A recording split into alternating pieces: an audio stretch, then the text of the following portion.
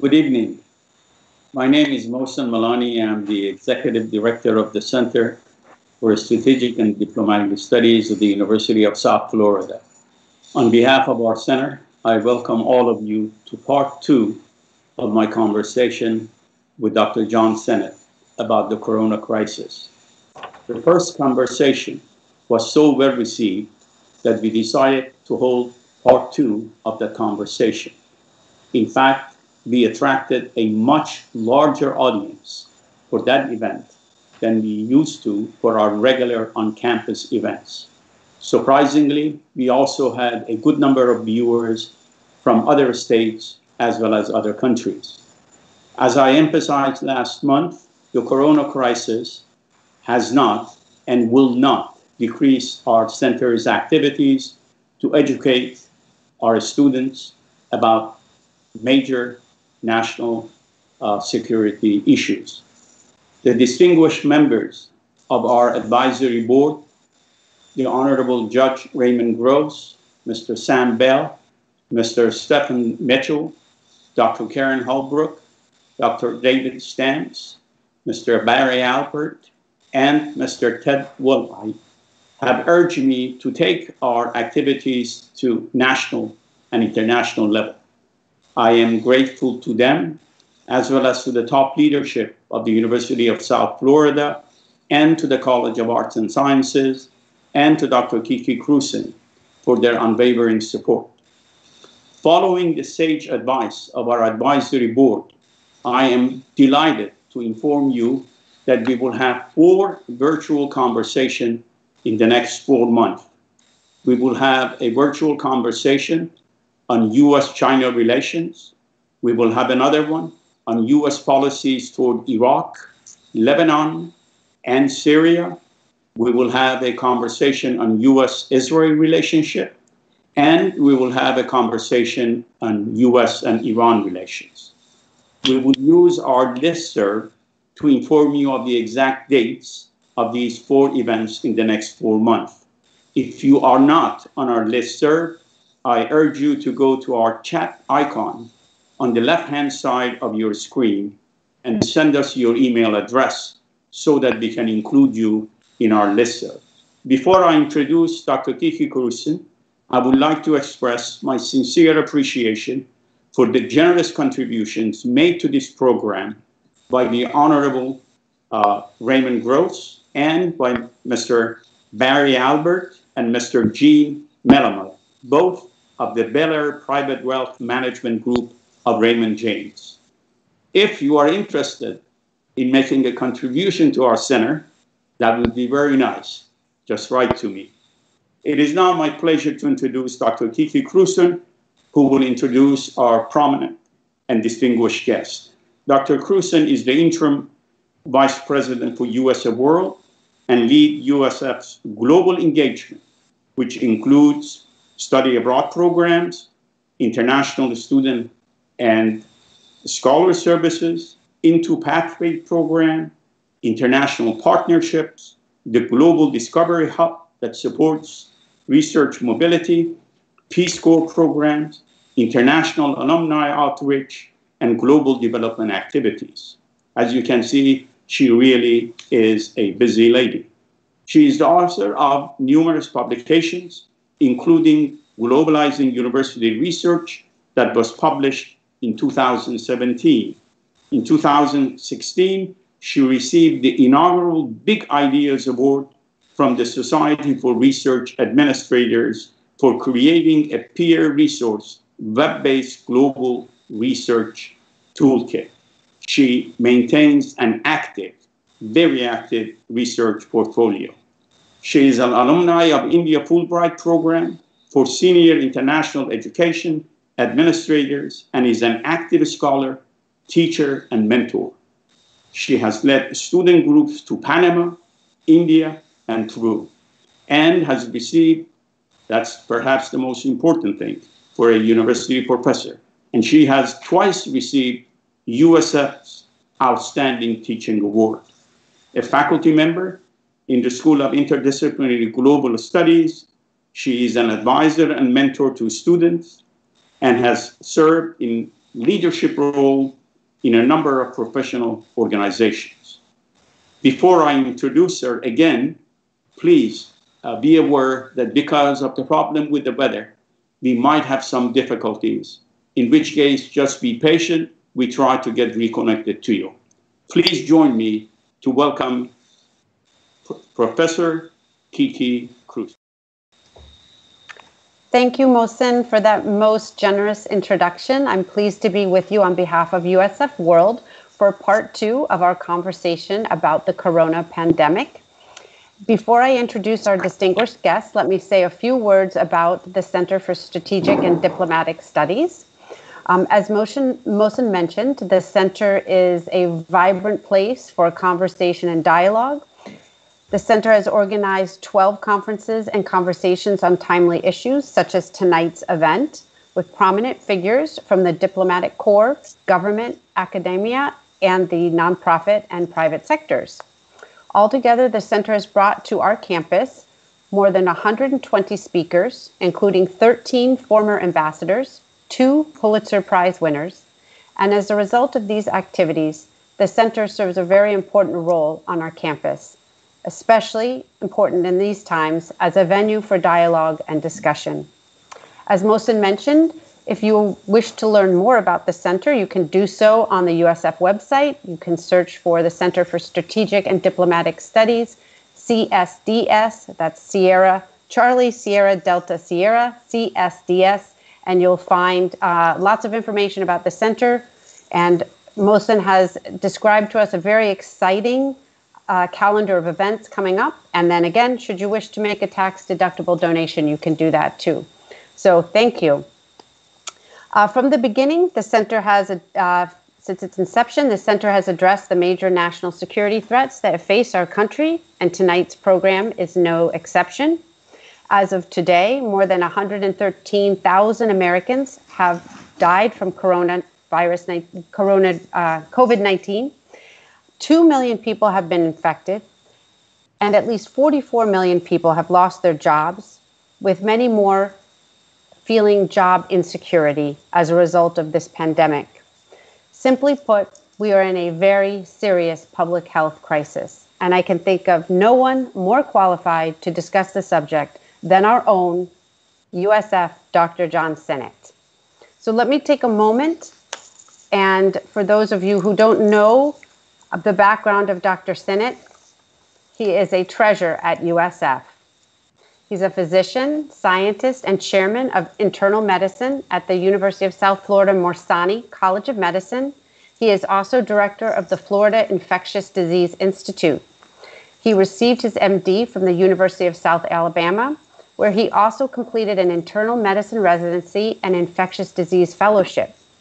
In 1992, he was appointed Director of Infectious Disease at USF and served as the Associate Dean of International Medicine for the Morsani College from 2006 to 2012. While Director of Infectious Disease at USF, he started the USF Florida Infectious Disease Institute, which helped the state spearhead a biodefense education program and built a nationally recognized infectious disease fellowship. From 1983, he also served as the epidemiologist for Tampa General Hospital. In the past 20 years, Dr. Sinnott has had a front row seat regarding emerging infectious disease. In 2001, during the anthrax crisis in Florida, Dr. Sinnott was the senior advisor to our Surgeon General here in Florida and to Governor Jeb Bush. During the 2003 SARS outbreak, he was a consultant to the Shenzhen Infectious Disease Hospital, including a 5- and 10-year follow-up consultancy. In 2009, Dr. Sinnott advised the Florida Department of Health about the swine flu H1N1 pandemic that began in Mexico. From 2013 to 2019, he has been a consultant to Publix on influenza vaccination and has helped the company increase its reach to more than 300,000 flu vaccinations annually in the state of Florida. Dr. Sinnott has also been advising many of our Thai hospital partners on influenza control. Most recently, he was appointed as senior advisor to the Global Virus Network. Locally, During the ongoing COVID-19 crisis, he is advising the Florida Aquarium, Tampa Bay Lightning, the Tampa Bay Buccaneers, among other organizations, on COVID-19 prevention and management. We could not be more pleased to have such a distinguished expert with whom we can converse this evening. As usual, Dr. Milani will be moderating the program. As you all know, Dr. Mohsen Milani is an internationally recognized scholar of the Middle East and executive director of the Center for Strategic and Diplomatic Studies. It is my pleasure to be a part of this program tonight. We look forward to part 2. And without further ado, I hand the program over to Dr. Milani. Thank you very much, Kiki, for your introduction. I appreciate that. Dr. John Sinnott, welcome to part 2 of our conversation. I know you are a very busy man, you're in high demand, but you've been kind enough, generous enough to agree to come and share your expertise and your insight with all of us. Thank you very much for being here tonight. If you do not mind, I'd like to split up my questions into 2 parts. The first part, I'm going to focus specifically on coronavirus, COVID-19. And the second part, I will do my best to ask some questions about public health ramification of what has taken place in our country. So with that, let me ask you my first question. It is said that the job of science is to make things simple, but not simpler. As a matter of fact, that is what is attributed, this quote is attributed to Albert Einstein. With that in mind, I'm going to ask you a very simple but very important question, and that is, how exactly does coronavirus makes many of us sick and kills some of us? Would you explain the mechanism? Yes. The coronavirus is an RNA virus that is carried by air and by droplets. We inhale it into the upper airway and the nasal passages. There it binds to a specific site on these cells. It has a long name, angiotensin converting enzyme 2, but everyone calls it the ACE receptor. Once it binds to that receptor, the virus literally explodes into the host cell because it's under osmotic pressure, and then the cell becomes infected, okay? From there, because it's a new virus, we don't recognize it, and it spreads throughout the body. People think of it as a pulmonary disease, but that's just the more obvious part of the illness. What it really does is it infects the lining of blood vessels.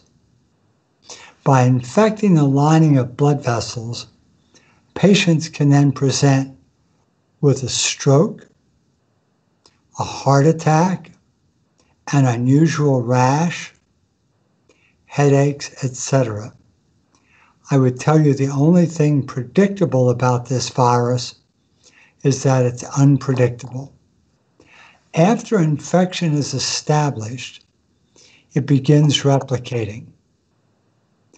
Then, for unclear reasons, a few risk factors are involved: age, obesity, and diabetes predispose you to an accelerated immune response. And they call that a cytokine storm. And that just means that there's too many inflammatory molecules activated at the same time. So 2 parts. One is infection of blood vessels with strokes, heart attacks, etc. And the second one, which often kills people, is this overwhelming inflammatory response. So our treatments are geared towards 1, with remdesivir, slowing the replication of the virus. And then we use other agents to slow down the immune response. I'm pretty sure a lot of our audience are interested in knowing the early symptoms of this infection. And also, I'm pretty sure a lot of people want to know if even if you don't have the symptoms, can you still be a danger to people around you? And if so, what is the mechanism for transmission of virus from one person to another? Sure.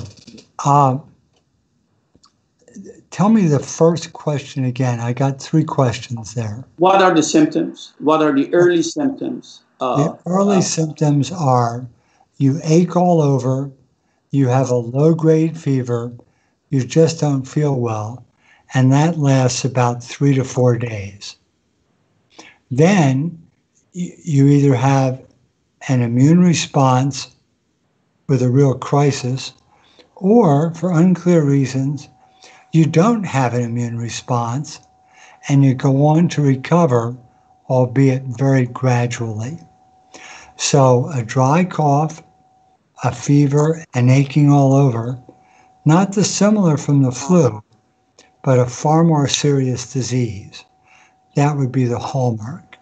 Okay. And then the second part of the question is, what if you don't have any of these symptoms? Could you still have the virus?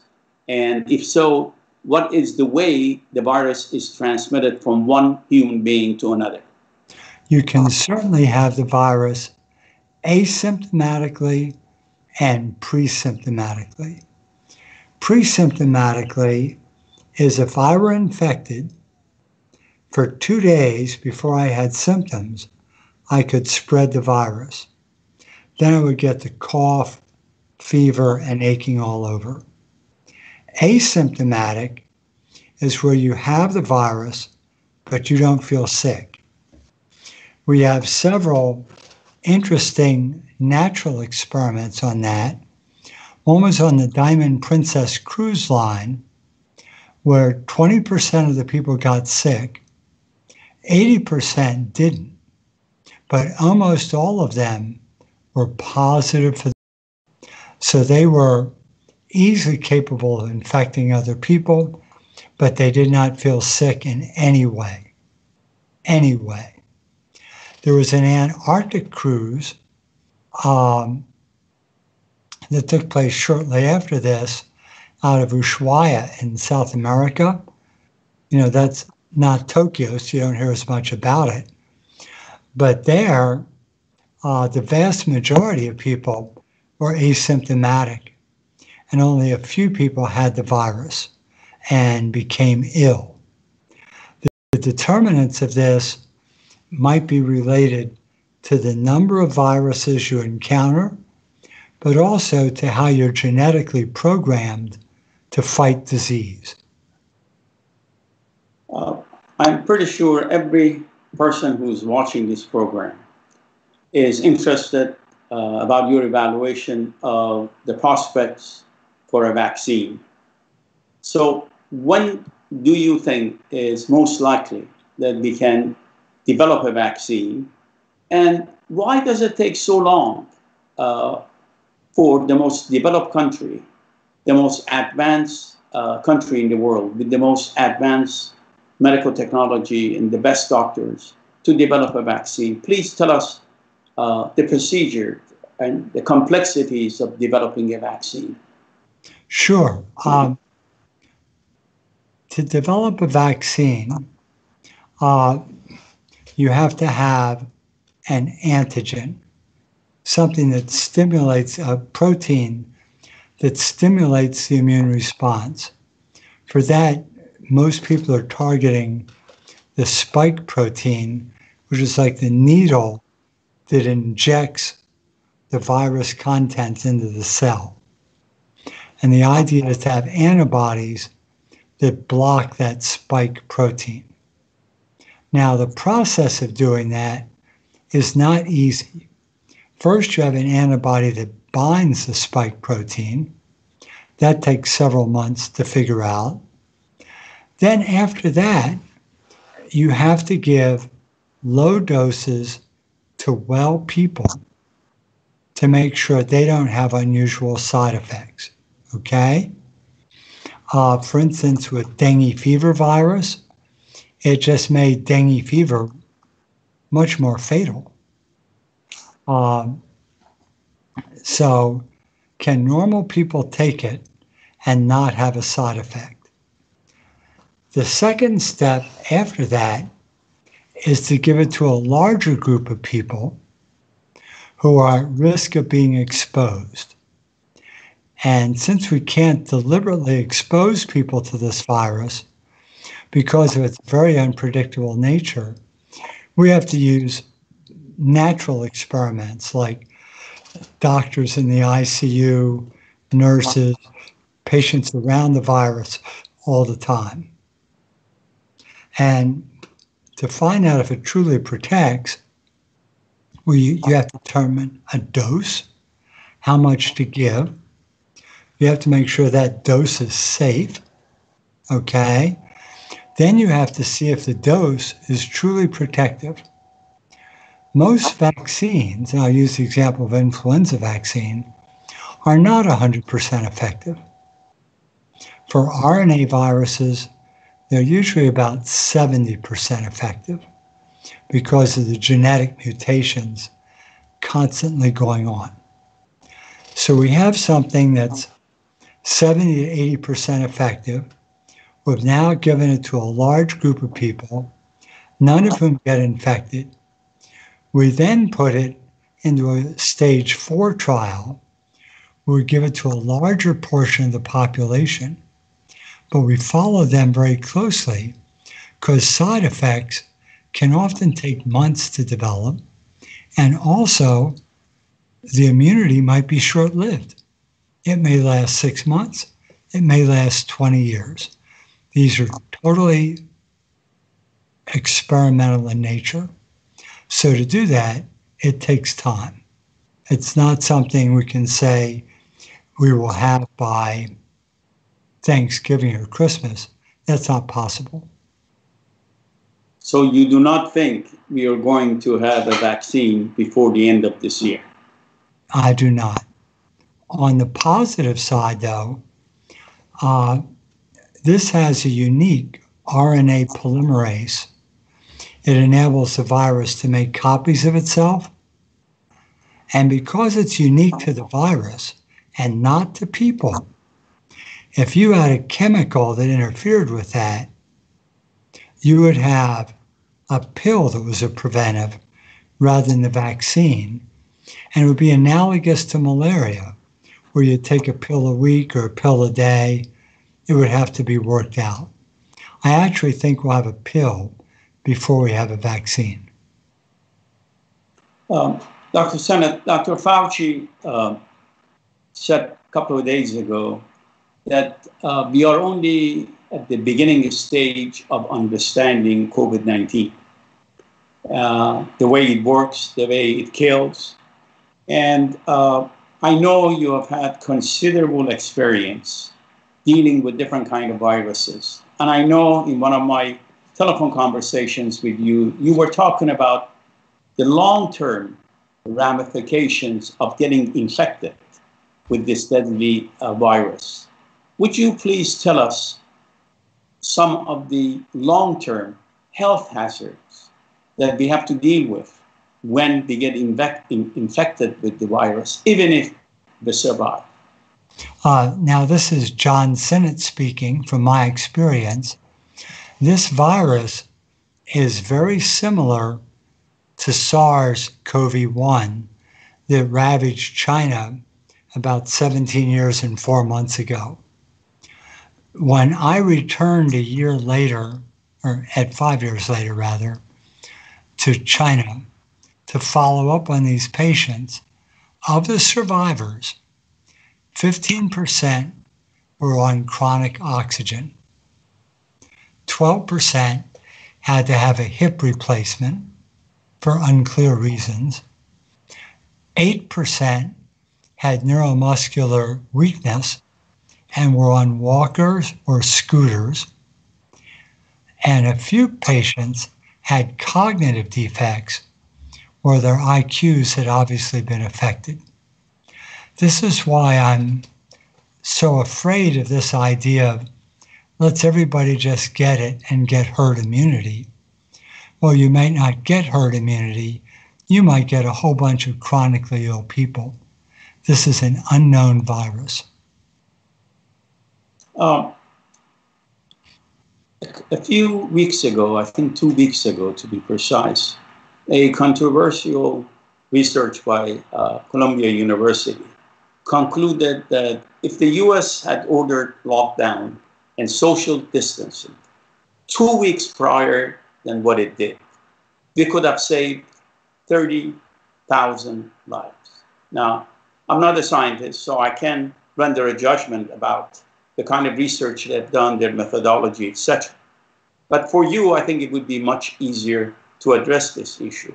Rather than addressing that specific research, my question to you is, when you look back in the past 5 months, what are the 2 big mistakes we made as a country in dealing with this virus? And I'm not talking, I don't want to make this a political discussion. I want to make it a medical discussion, a public health discussion. I would go back further than that. Okay. I would go back in 2016, the Centers for Disease Control received $13.5 billion in funding. Last year, they received $5.5 billion. The experienced scientists left. Okay? Secondly, USAID had a PREDICT program. Its job was to identify viruses that could find their way into the population. They were specifically looking at coronaviruses, and they were disbanded for budgetary reasons. Finally, in November, the pandemic response team set up to deal with exactly this situation was also disbanded for lack of funding. So we have a bunch of very hardworking, very committed, but younger people at the CDC making very critical decisions. We have a Surgeon General with no experience with this type of virus. People didn't know what to do. They're worried about the economy. If they had locked it down, the country down 2 weeks earlier, even 1 week earlier, probably would have saved 35,000 lives. So you think that study is a credible study? It's a very simple study. They simply took the graph and instead of going forward, just went backwards a week. Yeah.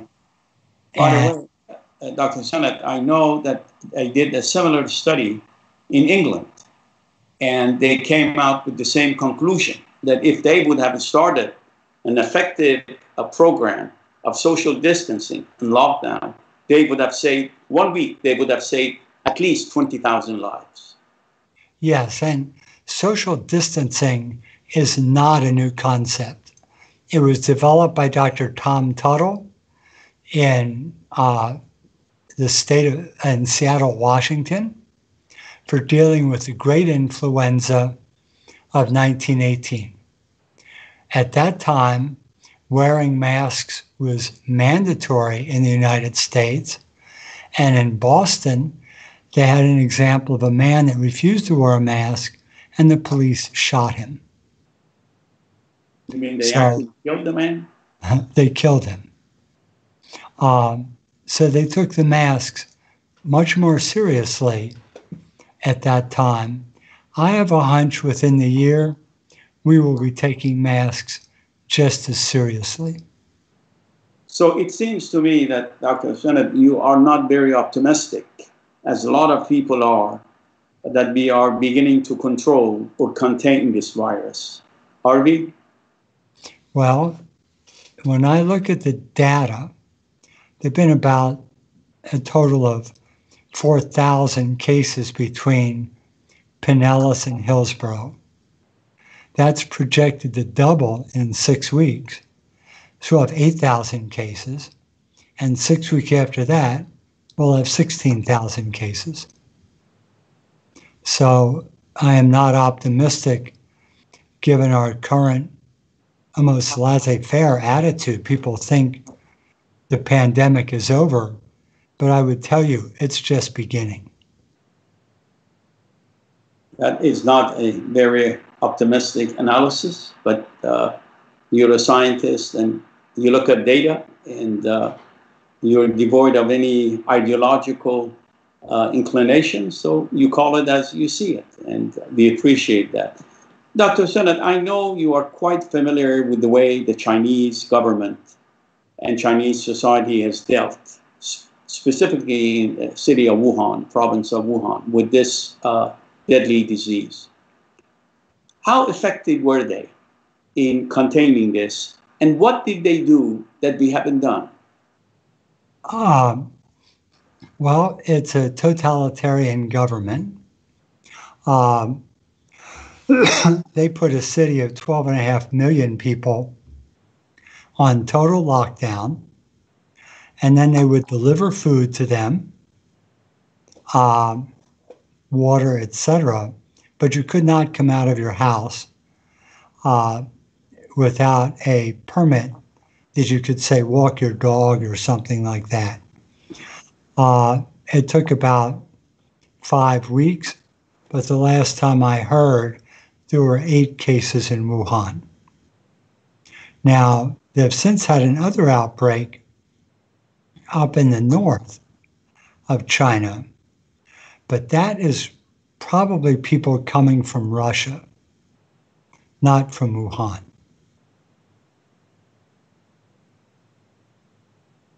Let me focus on something that might be a little bit controversial, but I think it has to be addressed. Because of my conversations with you and these 2 programs, I became really interested in reading about corona and focusing on the public health aspect of it. Now, it is now well established that coronavirus has killed many more African Americans than white Americans, many more poor Americans than affluent Americans. And therefore, some public health experts are talking about health justice. Do you think, A, what I just said is accurate? If accurate, why is it that more African Americans and more poor people have died as a result of this virus? And number 2, how can we really improve the public health conditions in case there is a second or third wave of infections? First, you are accurate. It is a national disgrace. The medical school participated in a demonstration earlier this week. You mean USF? Yes, called White Coats Care About Black Lives. When we see poor people and African American individuals, we encounter health disparities. For instance, you have the ability to access medical care in the so-called American medical system, which is hard to do. But when you're poor, it's much more difficult. So these people bear a very unfair burden of chronic disease, of obesity, asthma, lack of vaccines, lack of primary care, diabetes, etc., untreated hypertension. And this is a national disgrace. It needs to be fixed. And from a health point of view, why is it that more African Americans die? Why is it that more poor people die? Has it anything to do with their genes, or is it really has to do with the socioeconomic conditions they're in? There is a role of low levels of vitamin D in African Americans, okay, and in Caucasians also. Clearly, if you're low on vitamin D, you're not going to do well. You need sunlight to convert vitamin D to its active form. African Americans, because of the pigment in their skin, do not activate their vitamin D as well. But then when you and I go outside, we're slathered with sunscreen, so we don't convert it very well either. So vitamin D is an issue. The other issue to me seems to be the underlying diseases. So if you get somebody with heart disease and diabetes and COVID-19, they're going to have terrible problems. If you get a 24-year-old in good health, they can survive those problems. Someone 45, 50 cannot. And in terms of public health, is there anything specific state of Florida or the U.S. as a country can do to prepare us for a possible second or third wave, or this is too much of a political issue and we are not going to address it? I would pray that it does not become a political issue.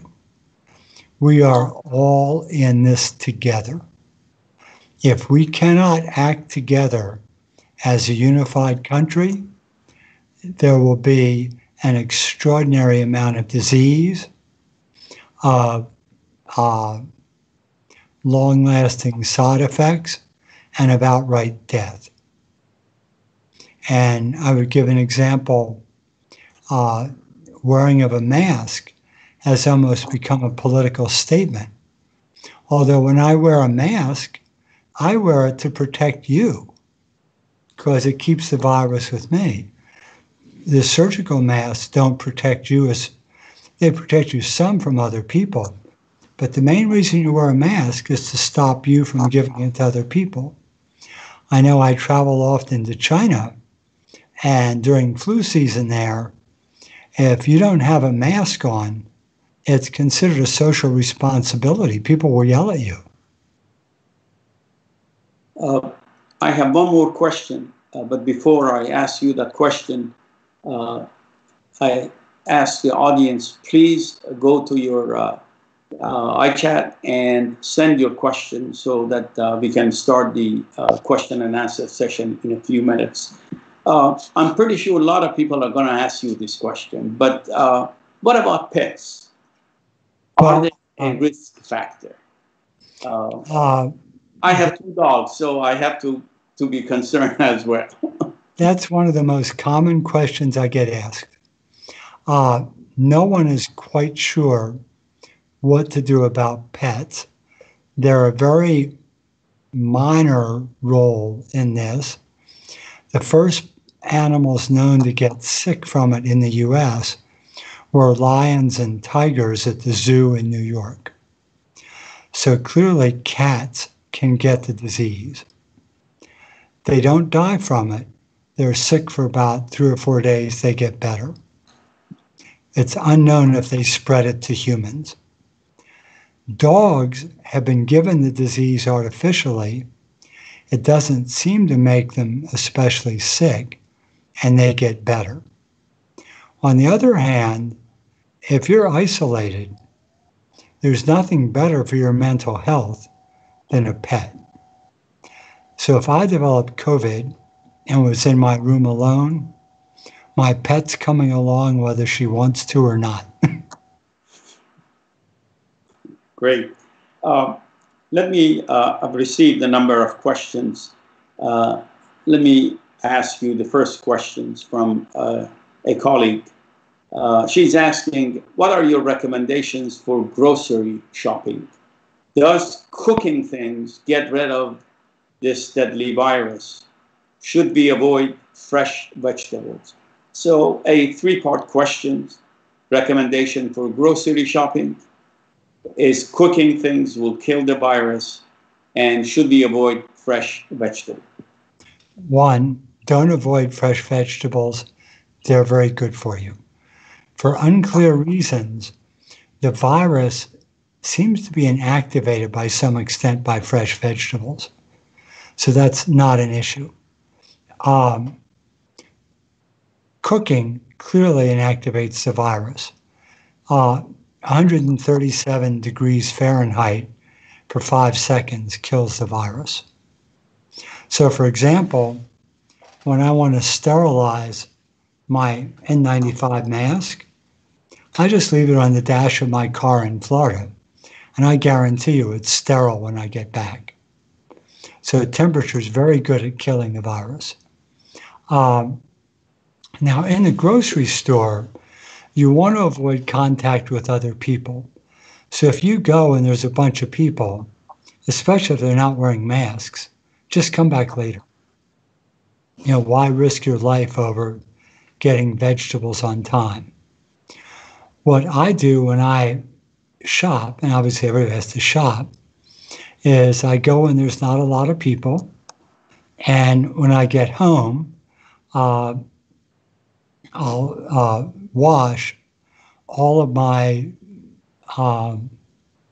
non-perishable goods, cans, things like that. Just rinse them off with water or maybe a little alcohol or Windex spray, and they'll be fine in the morning, because the virus can live on cans up to 4 days. And if you notice, when in a store, people all the time look at something and put it back on the shelf. So I'm pretty meticulous about that. Perishable fresh foods, the virus seems to bind to them and be inactivated. The question regarding, would you recommend going to restaurants and to bars? And if so, under what condition? If not, why not? Sure. A restaurant or a bar would be great if I was the only one there and I was outside. The more people you put in, the greater the risk. If you have to go to something like that, say a restaurant, you would want to eat outside on a table away from everywhere else, because people take their masks off when they eat. And there have been a number of very serious outbreaks associated with restaurants. And bars likewise, because people drink alcohol, lose their social inhibitions, and naturally get closer. Finally, I would add, do not go to the gym. The gym is a great place to get plenty of bad viruses. So even if you wear your mask, you still won't recommend going to? Yeah, because I actually made a visit to a gym the other day, so I could say I'd actually been and seen what was going on. Nobody had a mask on. Everybody's breathing 44 times a minute. It looked like virus hell to me, so I left. All right. I have two questions regarding the origin of the virus. Where did it originate from? The million-dollar question. Yes. So the scientists are, if you get 5 of them together at a table without social distancing, you'll have a fist fight, okay? One scenario is that this is a bat virus that went through an animal, probably a pangolin, an Asian anteater, and then infected a person. That's scenario 1. Scenario 2 is that the virus went from a bat to another animal, okay, and they're mutated like influenza does in pigs and infected people. The third hypothesis that appeals to me is that in 2010, they did a very interesting experiment with these coronaviruses. Recall they're RNA, not DNA. RNA is not made to be genetic material. It's not stable. They would infect one cell with two different viruses, and a third virus would come out. And that's what I wondered what happened, either in an intermediate host, like a pangolin, or in a human host, where it just combined with another virus, reassembled, and ended up to be a terrible scourge. An argument in favor of the human origin is the spike protein is so specific for that site, it makes you think it started with a human coronavirus. We have a question from Sam Thomas, who is a student, and he's asking, what is the risk of getting COVID-19 if we are in a classroom, 6 feet apart, appropriately social distancing, and wearing a mask? I'm very concerned about coming back to USF in the fall. I would not be. If you're separated by 6 feet on all sides and wearing a mask, okay, you would have a very low risk. Compare it to all the other places you are. Ace Hardware, the food market, the 7-Eleven, the gas pump. You know, you go through, I was trying to keep track the other day of how many small exposures I might have had, and by 10 a.m. I was at 20. So I would feel safe in a classroom like that. Dr. Sinnott, if you feel comfortable about the classroom, please tell us under what condition we can be inside, say, a classroom, a restaurant, an office, versus being outside. Is it as dangerous to be outside as it is being inside a classroom or a restaurant? Or it depends on whether you're wearing your mask? Restrooms and communal showers are dangerous places, okay? We have bioaerosols generated in toilets when you flush the toilet, etc. If I were teaching a class, I would try to teach it outdoors or in a large auditorium with everyone really spread out. And the circulation of air is not, you don't get the virus from the air you breathe through air conditioner and other systems. You do. That is a difficult question to answer. I toured the Florida Institute of Oceanography vessels the other day to try to reduce COVID spread there, which is really hard. But we ended up putting ultraviolet light in the air handlers to kill the virus. Not perfect, but it clearly reduces the spread. Ideally, a room should have 12 air exchanges to 20 an hour. Most modern units don't have that capacity. To be fair, I have to read all the questions I get. And this one is a little bit strange, but I'll read it. The gentleman or the lady says, confront the fact that George Soros released the virus for Agenda 21. George Soros being a philanthropist who has contributed mightily to legal causes. Who Mr. Soros is. No one released this virus. This virus has been shown by scientists to have evolved naturally. If you had attempted to engineer the virus, you would always leave fingerprints behind with certain segments of the RNA. Those segments are not present. It is not manipulated. Whoever thinks that would do well to spend a little time understanding the virology and the extent to which this idea has been disproven. Please understand, I was not trying to tell you who George Soros is. I know you know George Soros. I was trying to tell the audience in case they do not know who he is. Obviously, you know. Another question is coming. Do we know how many mutations of COVID-19 we have so far? The quick answer is no.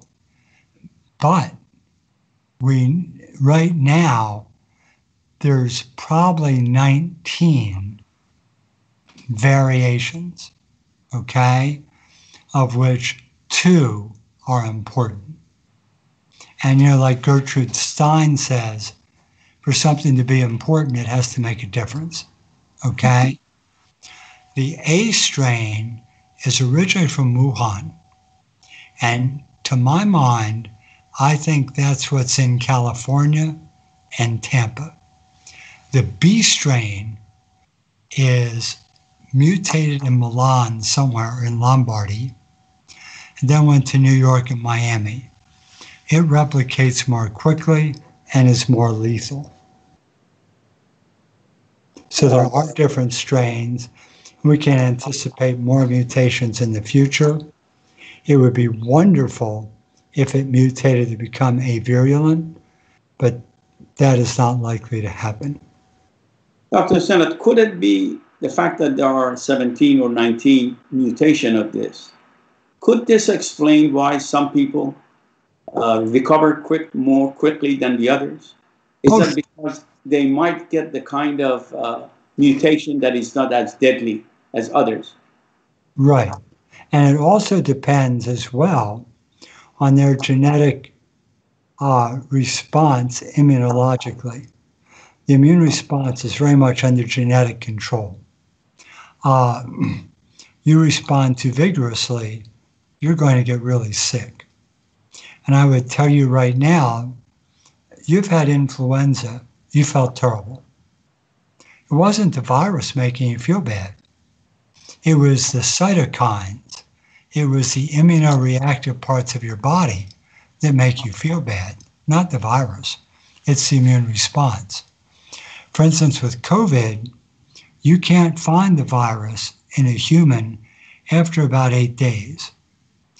But yet, we've had plenty of patients on the ventilator 25 days, and I have several patients that have never felt the same since.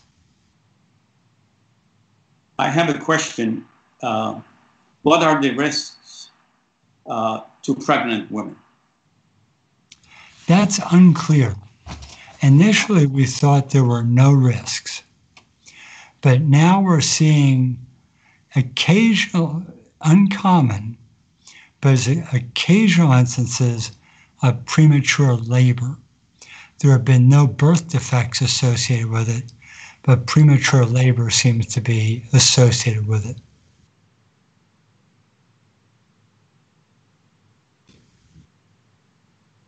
I have 2 questions about something that I know you feel very strongly about, and that is vitamin D and vitamin D efficiency. They're asking, A, how effective is it with regulation of inflammation as well as dealing with the COVID-19? And how does it work? How does it help people who might have the virus? Either question will get that person a Nobel Prize, okay? In 2017, the British Medical Journal published an article on the effects of low levels of vitamin D.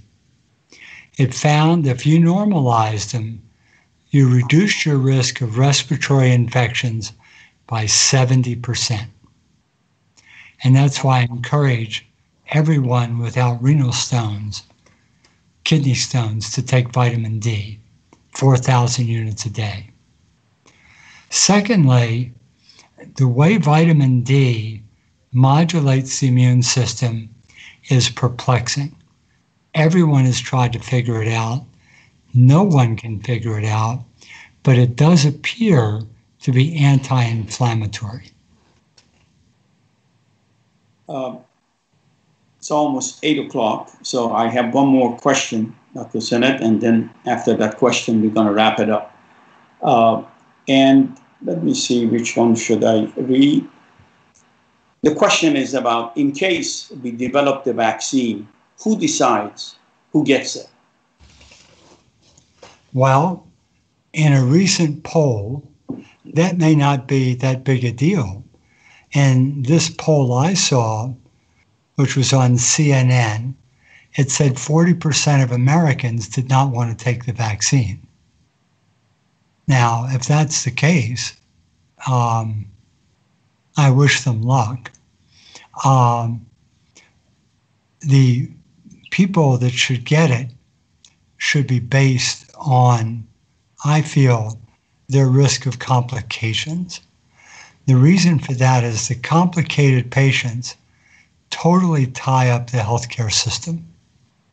A normal patient stays on the vent 3.4 days, a COVID patient 18 days. If I have to take care of a patient for 18 days, anything can go wrong. It's very difficult to do. It's extraordinarily labor intensive. So I think the at-risk people, over 65, diabetic, obese, hypertensive, heart disease, lung disease, should get the vaccine first. And then I would just go down. I would then look, after that vulnerable group, I would look at essential workers. And of all things, I would give the food care workers vaccine. Because we can't have the food chain disrupted. We can't have these massive outbreaks in meat processing facilities. You know, pretty soon people are going to say, wait a second, I don't care if I'm an essential worker or not. I'm not going to make any more Jimmy Dean pork sausage. So I think food care workers, obviously healthcare workers, if you want them to take care of you, and then law enforcement, so that we have someone there to protect our society. Dr. Sinnott, let me see if I can summarize some of the most important points you made in the past 2 conversations I've had with you. Number one, and correct me if I'm wrong. Number one, take this virus very seriously. Number 2, wear your mask. Number 3, practice social distancing. And perhaps the most important conclusion I've drawn from your observation, do not expect to go back to your normal life anytime soon. Am I correct in those 4 conclusions? You are exactly correct. You left out washing your hands thoroughly. But as I might have done before, I compare it to 9/11. There was a time before 9/11 and a time after 9/11, and they're not the same. As somebody said, it doesn't matter whether you're a Republican or a Democrat, left or right, fascist or a communist. It doesn't matter. When it comes to the virus, it doesn't discriminate. That's for sure. I think with that, once again, I want to thank you for your time, for your insight, for your fantastic analysis. And I want to thank you for being a great supporter of our center as well. Dr. Johnson, have a wonderful evening, and thank you. And ladies and gentlemen, with that, have a wonderful day. Please practice social distancing, wear your mask, wash your hands, your face, and may God bless all of you. Thank you. Good night. It was my honor. Thank you, Mohsen.